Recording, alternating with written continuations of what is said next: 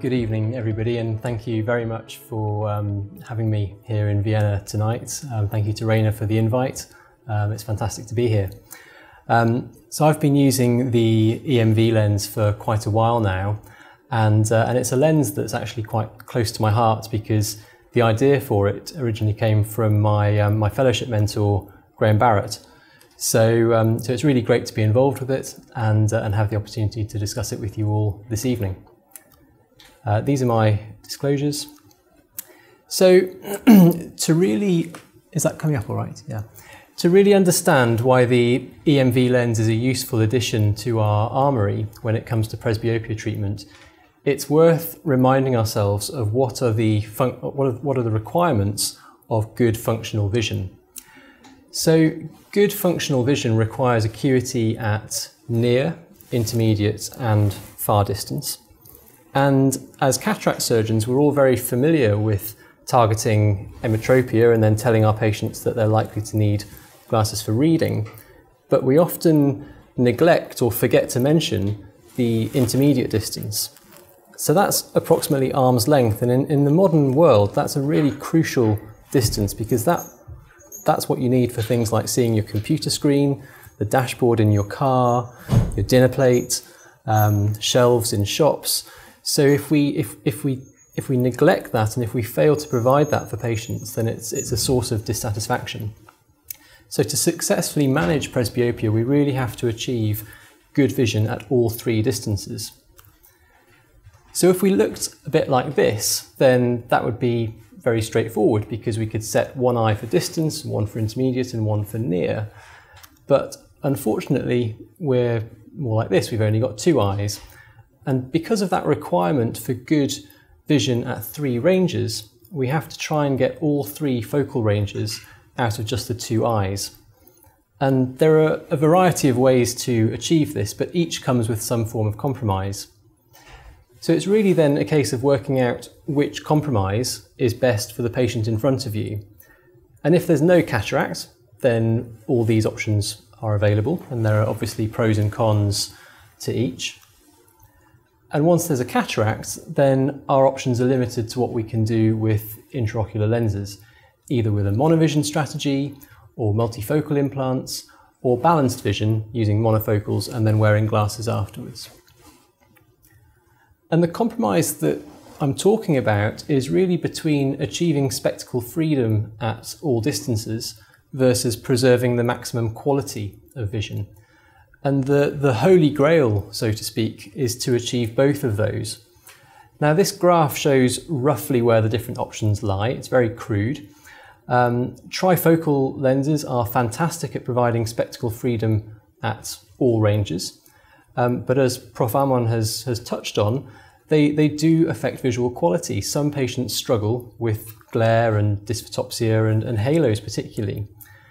And at the other end of the spectrum, wearing glasses provides very good vision, but very little spectacle freedom. Monovision occupies the middle ground, and it can provide a better visual quality than multifocal lenses would, and it can reduce the need for glasses, but most people will still require glasses for small print. And the disparity between the eyes can also be a source of problems with binocularity and stereopsis. So at this point, I'll just give a brief overview of the history of monovision. So traditional monovision employed an offset of around 2.5 to 3 diopters between the eyes. And this provided great monocular vision for distance and for near, but with no intermediate vision. So there was this large blur zone between the two eyes. And this is an image from Carl Zeiss, which I think is useful. And there are significant issues with binocularity and stereopsis and visual quality. So for those reasons, traditional monovision got a bit of a bad reputation and it didn't gain much popularity. So for those reasons, over the last few years, we've been moving more towards smaller myopic offsets. And these, so that there's micro or mini monovision, which is around a half diopter offset between the eyes. And then there's modest or modified monovision, which is about 1.25 diopters. And these smaller offsets certainly improve the quality of vision and give back that intermediate focus, but at the expense of the unaided reading vision. So Professor Barrett first described his approach to modest monovision back in 2008, in which he uses an offset of around 1.25 diopters. And this is generally very well tolerated by patients, to the point that no contact lens trial is needed beforehand. We don't really need to worry about ocular dominance testing, but most patients still require reading glasses. So you have to counsel them on that. And again, it's another compromise. We have to emphasize to patients that they're not going to be completely spectacle free, mostly. So how can we push modest monovision from the middle ground up towards the top right of this graph, improving visual quality, but also achieving more spectacle freedom? So the key to this is spherical aberration. And spherical aberration is where light rays passing through the periphery of a lens are refracted differently to those at the center. Now, technically, spherical aberration leads to a blurred image, and this is why many manufacturers over the years have been trying to minimize spherical aberration with different aspheric lens designs. But while reducing aberrations to zero, it gives a perfect image, there's also no depth of focus, and this is quite an unnatural situation.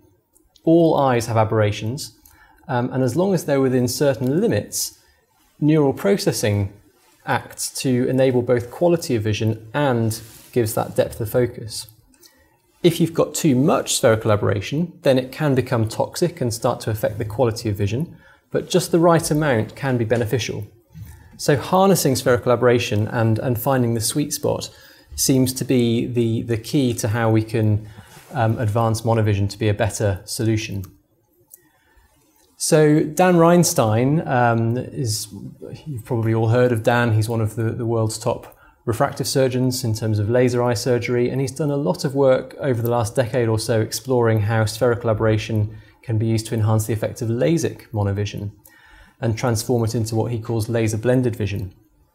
Now, this has led to the development of Presbyopia from Zeiss, and this is essentially modest monovision with LASIK augmented with the controlled induction of spherical aberration.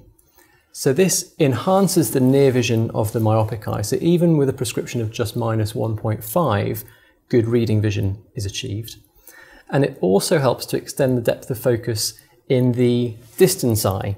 So this helps turn the blur zone that you saw in a previous slide into more of a blend zone. The eyes are blended together more naturally. So this provides a more continuous range of vision without the patient having noticeable gaps. And the EMV takes this concept of laser blended vision and achieves it with intraocular lenses. So the RayOne EMV is designed to have positive spherical aberration. So once again, this increases the depth of focus in the distance eye, enhances the near vision of the myopic eye, and the blur zone between the two is turned into a blend zone. And because there's no multifocality, there's no diffractive rings with this lens, good visual quality is maintained. So the idea with EMV is to use a similar modest monovision offset of around 1 to 1.25 diopters. And you can see here at the bottom that by targeting just -1 in the non-dominant eye, near focus at around 44 centimeters can be achieved. So that's an effective range binocularly of 2.25 diopters.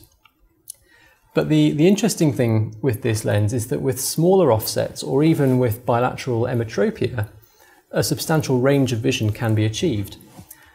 So even bilateral emmetropes who don't particularly want monovision or who aren't deemed to be suitable for monovision can achieve good intermediate vision, which as we know can be very useful, at around 80 centimeters. And this has certainly been reflected in my experiences with this lens so far, that the majority of my patients who I've targeted emmetropia have achieved around N8 to N10 at 80 centimeters, which is useful for that arm's length vision and for large print tasks. So really this does start to make diffractive lens technology almost a bit redundant, because you're achieving that kind of range without any risk of halos. So to conclude, in my opinion, the EMV really is a big step up towards the holy grail of presbyopia treatment. increasing spectacle freedom at all distances while preserving the maximum visual quality. So thank you very much. I'd be happy to take any questions at this stage.